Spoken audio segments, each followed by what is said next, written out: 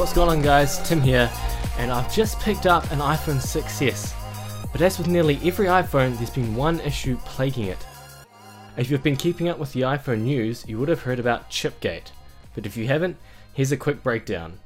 Apple haven't made every iPhone 6s equal. Some were released with a chip made by TSMC and some with a chip made by Samsung. The chip made by Samsung is smaller than the one made by TSMC, and for whatever reason it runs hotter and has a shorter battery life. As a consumer, when you buy an iPhone 6s, you will have no idea if you get a dud or not. Let's see if I got a dud.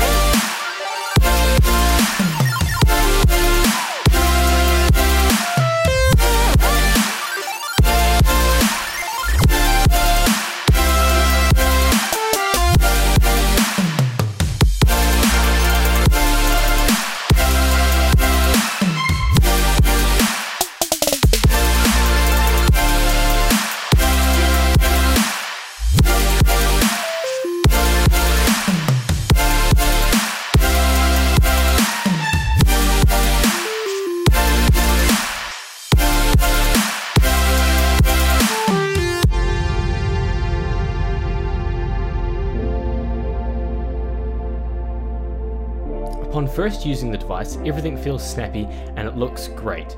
But now is the moment of truth. Which version of the A9 processor did I get? Looks like I lost the gamble this round. It's a bit gutting. But what can I do about it?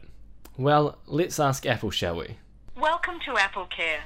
For iPhone, please press 1. Welcome to Apple Care. I'm Sapna speaking. May I please start with your first name? Yes, hello there. It's Tim O'Neill speaking. Hey, I've just got a question. I've just picked up an iPhone 6s.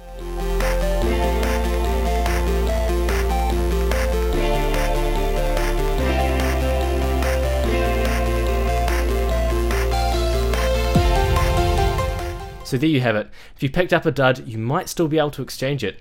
Make sure you're subscribed for my next video where I'll let you guys know the outcome on Monday, New Zealand time that is.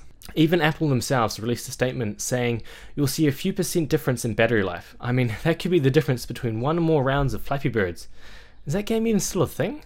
If you guys like this video, be sure to give it a thumbs up and subscribe if you haven't already to be one of the first to see my full review of the iPhone 6s. Thanks for watching guys, I hope you enjoyed.